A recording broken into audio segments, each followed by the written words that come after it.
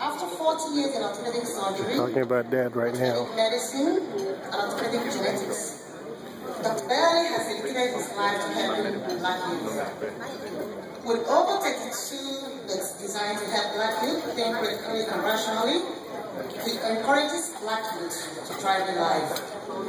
He is the founder of the organization Concerned Black Men and has endowed an American Humanities and African American History Chair at California State University, Los Angeles.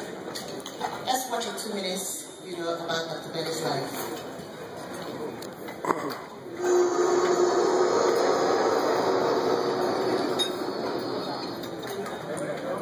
African philosophy of life, which is my philosophy of life, can be likened to a skyscraper building. It is composed of the spiritual elements. The foundational base is unconditional love. The underground foundation is truth. The frame is reality. And the communication is the natural. This necessitated that I do a great deal of research into ancient African history, starting 200,000 years ago. One of the books was on ancient African Bible messages, which allowed me to see the height and the brilliance of ancient African thought. As a result, I've published 32 books on Black history and had websites, as well as written for Black newspapers, a weekly column for over 20 years.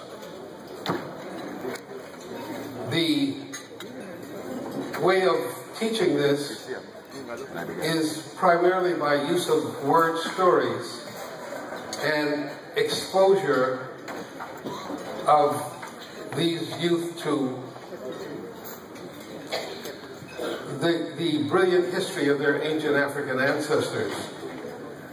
By publishing this information, great responses have come from around the world, at least 88 countries, and I'm hoping that that will give them an opportunity to see how misled they have been, that will allow for them to have better understanding and stop claiming so much of Black history as their own.